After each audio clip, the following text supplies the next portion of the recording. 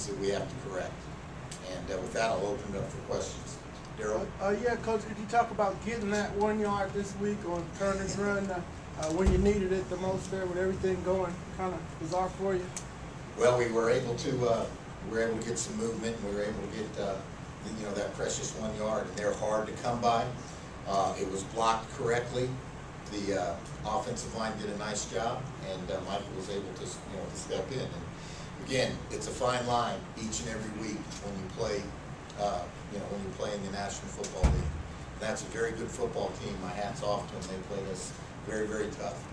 Coach, you say you got a couple of things, well, a few things to correct.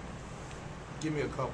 A couple. Well, I can tell you, we can't turn the ball over the way we turn the ball over. Obviously, you can't be -4 in the turnovers, and normally you're not going to win games. That doesn't happen very often in the National Football League.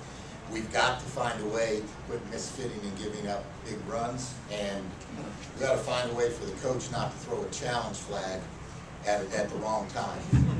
And I can assure you that one will be addressed very quickly.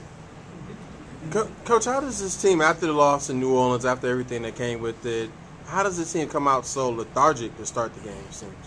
I wish I knew the answer to that. We were kind of sleepwalking through the first quarter of the football game, and it shows our resiliency. That's what it shows. We're a very resilient football team that is going to find different ways to win. And to be successful in the NFL, you're going to have to win games a lot of different ways. And today, we found another way to do it, and that was to play some really good defense in some short fields.